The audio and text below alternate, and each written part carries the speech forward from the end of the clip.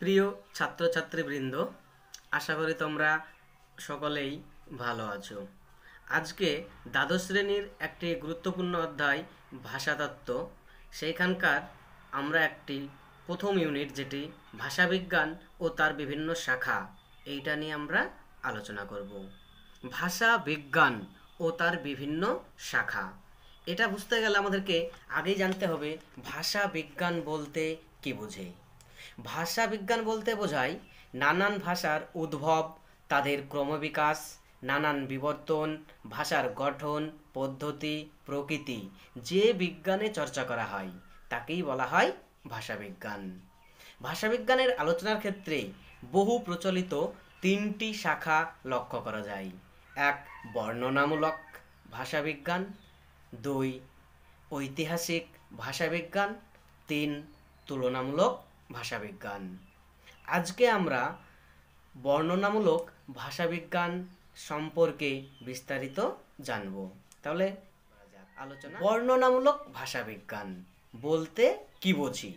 অর্থাৎ বর্ণনামূলক ভাষাবিজ্ঞান বলতে বোঝায় যে ভাষাবিজ্ঞানের যে শাখায় কোনো ভাষার নির্দিষ্ট কালের রূপ, গঠন ইত্যাদি আলোচনা বা বিশ্লেষণ করা হয় এবং তা যদি একটি নির্দিষ্ট কালের মধ্যে সীমাবদ্ধ থেকে সংগঠিত হয় তবে তাকে বলে বর্ণনামূলক ভাষাবিজ্ঞান।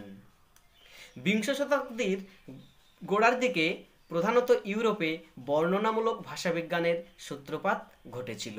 এই ভাষাবিজ্ঞানের আলোচ্য বিষয় সমকালীন প্রচলিত ভাষার গঠন রীতির বিচার বিশ্লেষণ। সেদিক দিয়ে ধ্বনিতত্ত্ব, ধ্বনিবিজ্ঞান, রূপতত্ত্ব, বাক্যতত্ত্ব, শব্দার্থতত্ত্ব প্রভৃতি বিষয় নিয়ে বর্ণনামূলক ভাষাবিজ্ঞান আলোচনা করে থাকে।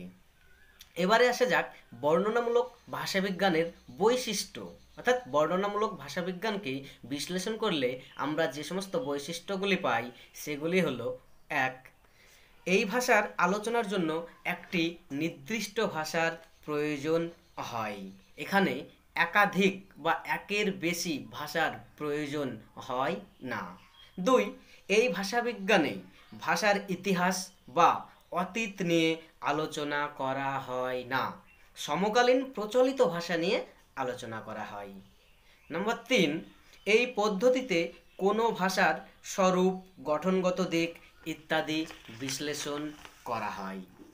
নম্বর চার, এখানে ভাষার আলোচনার একটি কালের মধ্যে সীমাবদ্ধ থাকে বলে এই বর্ণনামূলক ভাষাবিজ্ঞানকে এককালিক ভাষাবিজ্ঞানও বলা হয়। বর্ণনামূলক ভাষাবিজ্ঞানে উপভাষা ও ব্যক্তিভাষা মূল ভাষার মতোই গুরুত্ব পায়। আজকে আমরা বর্ণনামূলক ভাষাবিজ্ঞানের আলোচনা এখানেই শেষ করলাম।